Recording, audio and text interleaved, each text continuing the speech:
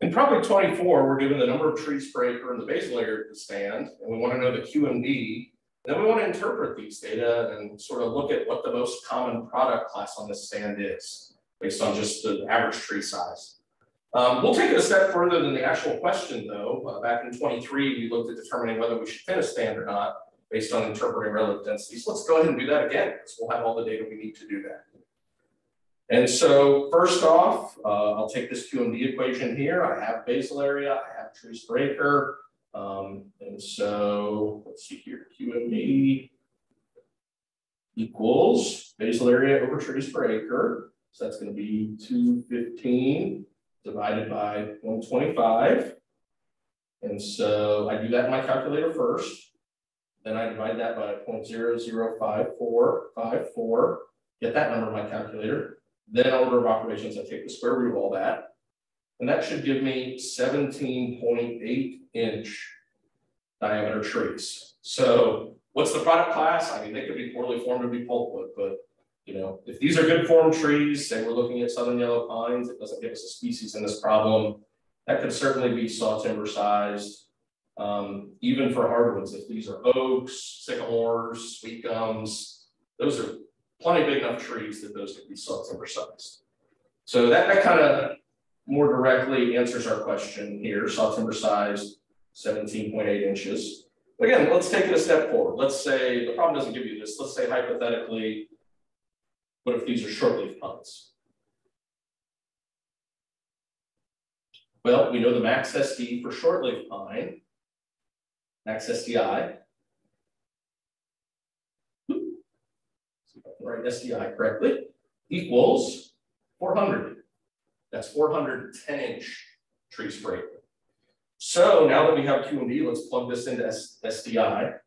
And so step one from problem 23 that we've already done, SDI equals, okay, how many trees per acre did I have? 125 multiplied by 17.8, that's my QMD, which I calculated from basal area, divided by 10, brings to the 1.605 power. Those are my brackets. So again, order of operation, divide 17.8 by 10, get 1.78, then raise 1.78 to the 1.605 power. Once you have that calculated, then multiply it by 125, and this gives me an SDI of 315. 10 inch trees per acre. Okay, step two, calculate relative density. And that's going to be, again, SDI over max SDI.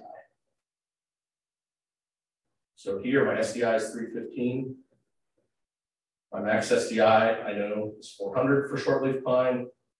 And this tells me, you know, this will actually give you 0.79. I always then just multiply by 100. This tells me it's 79%.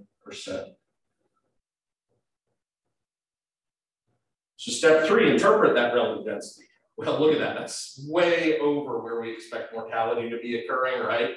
Mortality is going to occur in the 55 to 58% range. So the interpretation here would be thin this stand. That's really high. Maybe that's a stand that needs to be regenerated. I mean, if your trees are almost 18 inches diameter, you have a really high basal area, a lot of trees per acre, this might be a stand that's at the end of its rotation and you're looking at clear cutting, doing a seed tree, some other regeneration. So there's more than the problem asked for, but again, good helpful practice to figure out these three steps to make that decision on thin it or regenerate it. I'll even write thin it and maybe regenerate it.